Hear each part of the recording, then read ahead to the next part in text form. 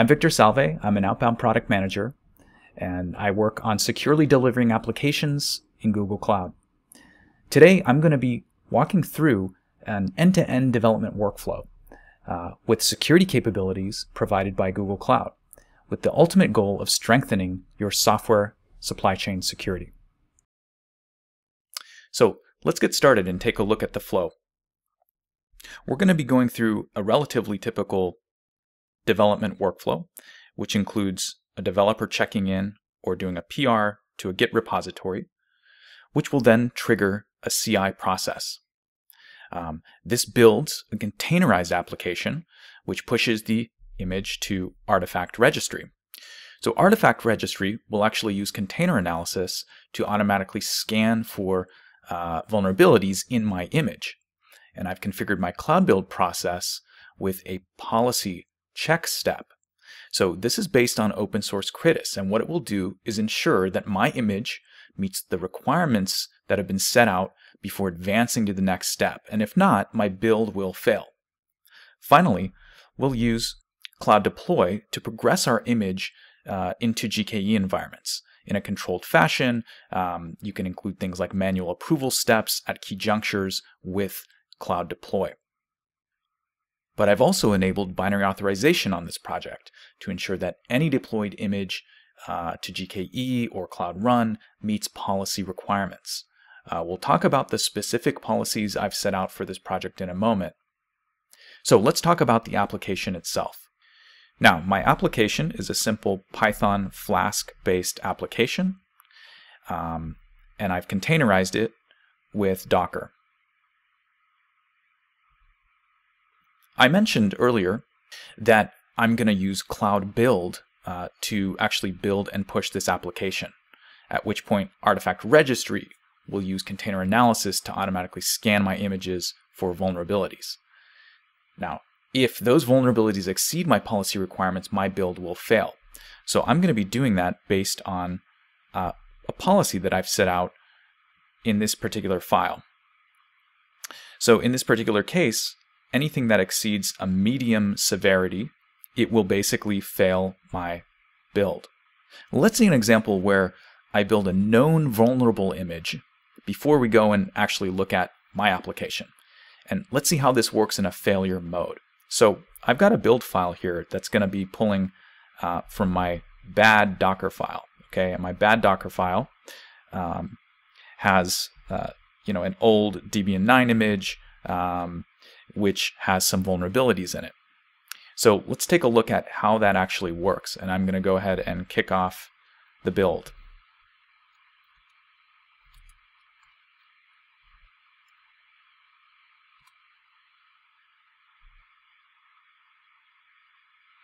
So I can see that I've already got my build started here, and we can actually take a look at the progress as it goes through all of the steps. Okay, so you can see that my build actually failed on this vuln sign step. And this particular step, what it does, as I mentioned earlier, it's a policy check. So it checks to make sure that that policy file that I mentioned earlier, that the thresholds in it have not been exceeded. And in this case, you can see that my medium policy requirement was in place, and we found actually 9 violations within this image, which is why it failed. So let's take a look at this in artifact analysis. You can see that just a minute ago we have an image built with a lot of vulnerabilities, including 12 high vulnerabilities. But I also mentioned another layer of policy enforcement with binary authorization. So in this case, I have a relatively simple policy which I'm going to share. In my binary authorization policy file, I have 2 requirements that any image must have in order to be deployed to my environments. So the first is that the image must be built by Cloud Build. So it has to be signed by the Cloud Build system to note that we've used Cloud Build to build this particular image. And second, it has to pass my vulnerability policy thresholds, which we just walked through. Now, before we deploy our application, let's again take a look at an example where we try to deploy something that does not conform to policy. So in this case, I'm going to be attempting to deploy a Nginx image And this particular image has not, of course, gone through the various scrutiny that's required. And we're going to go ahead and try to deploy that and see how that works. All right, so now I can see that I'm waiting for this thing to roll out, but you notice that it has not actually rolled out. And when I go into my workloads view within Kubernetes Engine and I refresh, I see that I actually have here an error message that's letting me know that this particular image was rejected by binary authorization.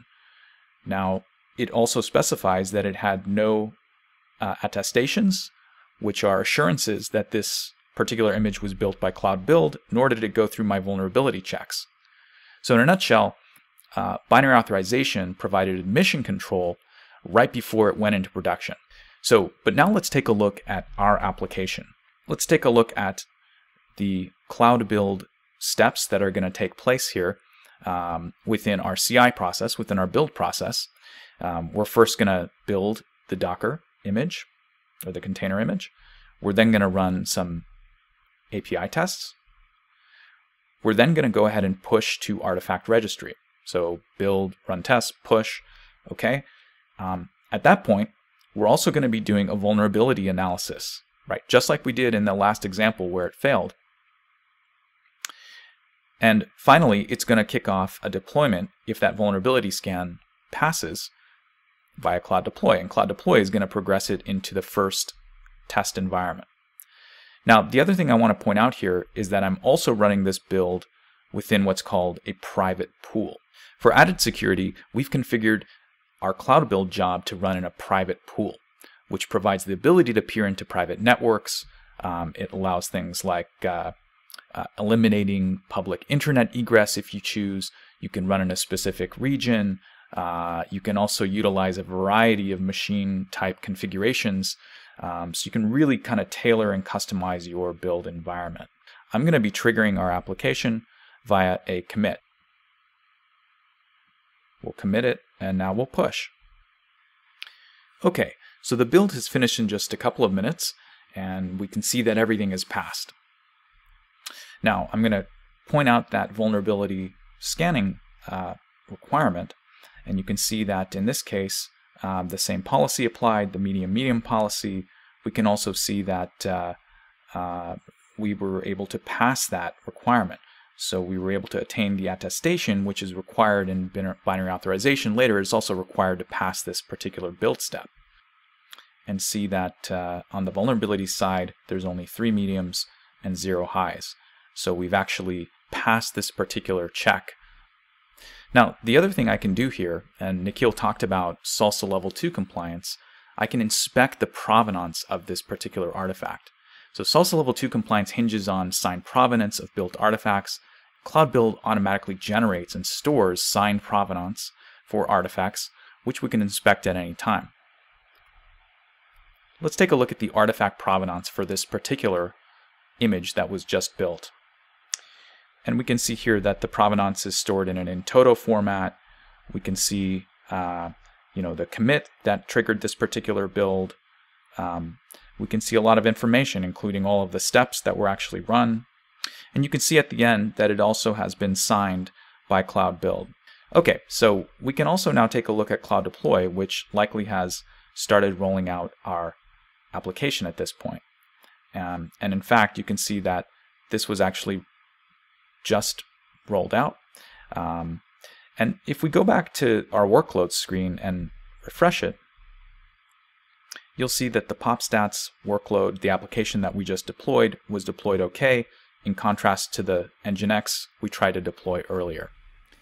So I hope this demonstration provided a useful view into how Google Cloud's CI/CD, artifact management, and policy enforcement measures can be used together to help secure your software supply chain. Thanks.